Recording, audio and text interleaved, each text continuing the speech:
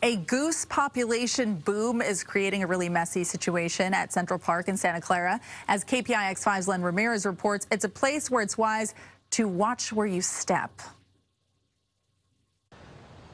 Well, you really do have to watch your step in this park because many of the pathways and the grassy areas are covered in goose poop, and it's been like that for a long time. But now the city of Santa Clara has a sort of birth control plan for the geese.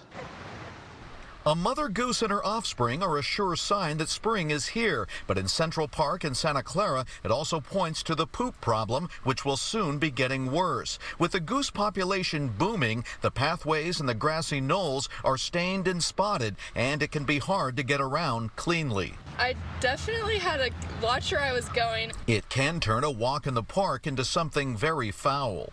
Watching everywhere I was stepping, making sure I didn't get any poop on the bottom of my shoes. The city estimates there are 176 non-native Canada geese that live in Central Park, and each drop about a pound of waste per day. In a year's time, that adds up to 63,000 pounds of poop in a park where people walk and children play. It's a really peaceful place, but having to look where you're stepping is kind of annoying, and I think they could just clean it up and make it look much nicer. The city has tried cleaning it up and scaring away the geese, but they always return. Now the city is working with a wildlife biologist on a plan to addle the goose eggs, which is to snatch newly laid eggs and coat them in oil to prevent the embryo from developing, then placing them back. If the eggs were simply removed, they would replace them with new eggs, and we'd have the same problem. Basically, addling the eggs tricks the mother goose. The adults have no idea that they're not going to develop, so they continue to incubate them,